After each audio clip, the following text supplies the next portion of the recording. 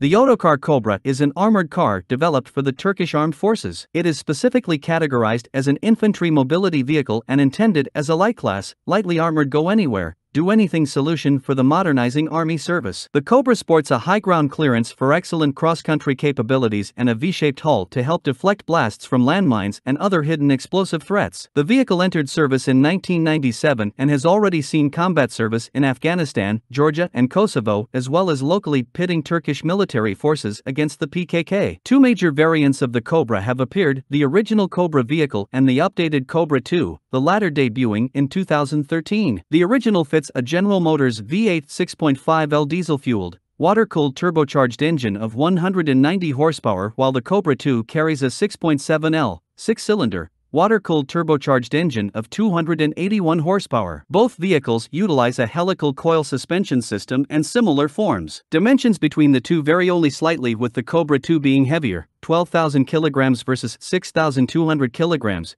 and dimensionally larger, 5.6 m x 2.5 m x 2.2 m, with seating for 2+7, as opposed to 1+8. The Cobra can reach out to ranges of 752 kilometers, whereas the Cobra II Mark maxes out at 700 kilometers. Road speeds are 115 km/h versus 110 km/h respectively. An amphibious capability is built into each vehicle with propellers fitted to the far rear corners of the hull. Armament options are variable, but the vehicles are traditionally fitted with a roof-mounted turret showcasing a 7.6 mm or 12.7 mm per 14.5 mm machine gun and/or a 40 mm automatic grenade launcher, AGL. The base vehicle design forms the basis for other needed battlefield forms, including ambulance, observation vehicle, and anti-tank guided missile, ATGM, carrier. To date, 2017, the Cobra has proven popular as an export product, with operators in Azerbaijan, Algeria, Bahrain, Bangladesh, Georgia, Kazakhstan, Kosovo, Maldives, Mauritania, Macedonia, Montenegro, Nigeria, Pakistan, Slovenia, Syria,